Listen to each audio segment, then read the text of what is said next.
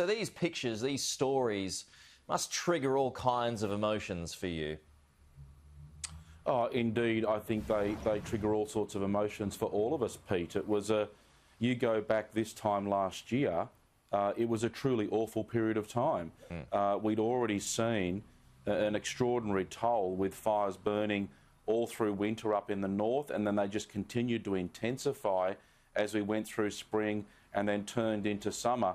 And then as we came in closer to the Christmas New Year and into early January, we just saw an extraordinary toll occasioned by these fires burning in unprecedented circumstances, behaviour and spread like we've never experienced before, that was exceeding all the science and all the experience around fire behaviour and spread models. And just remembering, just under 2,500 homes were destroyed, thousands of other buildings, and of course the human toll, the tragedy of loss of life. And 2 lives were lost in October, 7 in November, 5 in December, and 12 in January. So an extraordinary toll, but at the same time, as was mentioned in your prelude there, we saw this extraordinary uprising of humanity, of community spirit.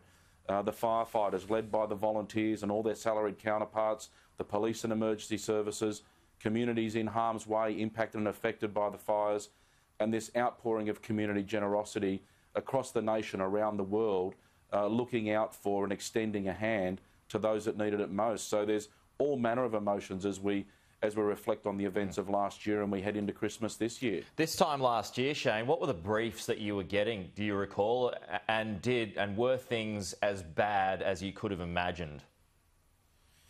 We always had the outlook, Pete, that it was going to be an above normal fire season, particularly across the Great Dividing Range, because the drought was so bad in the lead up to last year that the fire risk west of the Great Dividing Range was effectively non-existent. If there was one good thing in the drought, it was no bushfire risk in Western New South Wales.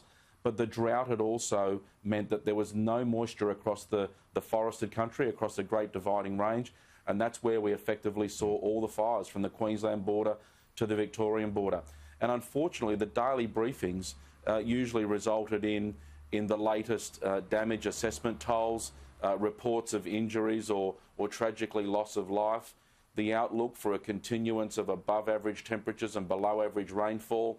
And whenever we thought there might have been a bit of reprieve in the weather systems moving across the state with some change activity or frontal activity, unfortunately, that'd result in more lightning and just more fires. And I remember days when we were down to 40 or 50 fires, and it was a good day in the context of things, but then a lightning storm would move through, and 12 hours, 24 hours later, we'd be back to 160, 170 fires, all of which were taking hold and spreading very, very quickly, impacting, damaging and affecting people right across different parts of New South Wales. 9 firefighters lost their lives, as you know, Shane. You essentially lost 9 of your own. Was that the lowest point for you? Oh, there's no doubt about it, Pete. The loss of life, to see the damage and the devastation and despair across communities, that was difficult enough. To see the loss of life in communities and to see loved ones losing, the most precious of their people, that was tough enough. But there was nothing for me and for the firefighting fraternity, I think the broader community, that we lost the lives of extraordinary individuals. Yes, you're right, 9 firefighters across Australia. 7 of those were in New South Wales alone. There's dates etched in my mind that'll be there forever. 19th of December, when that tragic accident southwest of Sydney resulted in the tree coming through the front windscreen of the truck that killed volunteer firefighters Jeff and Andrew. And then on the 30th of December, down near the Victorian border, an extraordinary cyclonic type wind event that was a fire-generated thunderstorm at the base of the fireground there resulted in the truck being overturned, and young Sam was killed, another volunteer firefighter who was out there doing his bit to save the community. On the 31st of December, as it turned out as well, we lost another volunteer. We didn't know it was a volunteer at the time, but Cole was on his way back, had done some protection in the community, was going back to the fire station to provide protection for community members that had evacuated, and he never made it back. He had a bad accident, and they found him incinerated in his vehicle in the days that followed. And then, of course, when we didn't think it could get any worse, on the 23rd of January, three of our aircrew, three aircrew in Bomber 134, the Hercules water bombing aeroplane, the Americans, yeah. it crashed down in the high country down near Cooma, and all three on board, Ian, Paul and Rick, were killed when that plane impacted on the ground. So those events were extraordinarily tragic, but spending time with firefighting colleagues, with the families and loved ones, and then, of course, the very difficult, the very necessary and special funerals and memorial services that unfolded in the days and weeks after those tragedies. Yeah, we've just we've got about a minute left, Shane, but how pleased are you with the rate of recovery, if I can put it that way, following last year at the moment?